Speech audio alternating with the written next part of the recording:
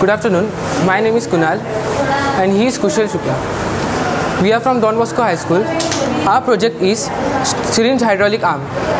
Basically, a robotic arm which is operated with the help of syringes containing some fluid is called as a hydraulic arm.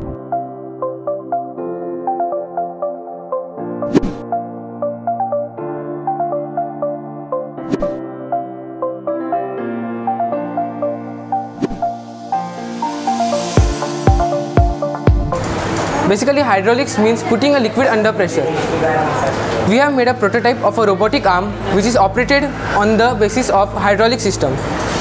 The hydraulic system works on the Pascal's law, which states that when a pressure is applied at one point of a fluid, the same pressure is exerted at another point. But this explanation is extended up to only this project. If I connect two or more than two syringes to one syringe with the help of a tube, then the pressure gets multiplied. For example, if this syringe contains a pressure of 10 pascals, then both the syringes at the end will contain a pressure of 10 pascal, which is in total a pressure of 20 pascals. The main application of this system is in car lifters.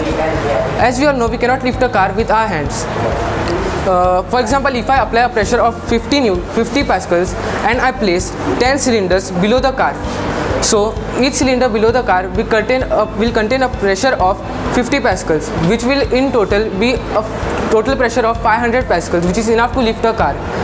The advantage of this system is that if an overload occurs, immediate release of pressure is guaranteed, which will not cause any harm to the user. Thank you.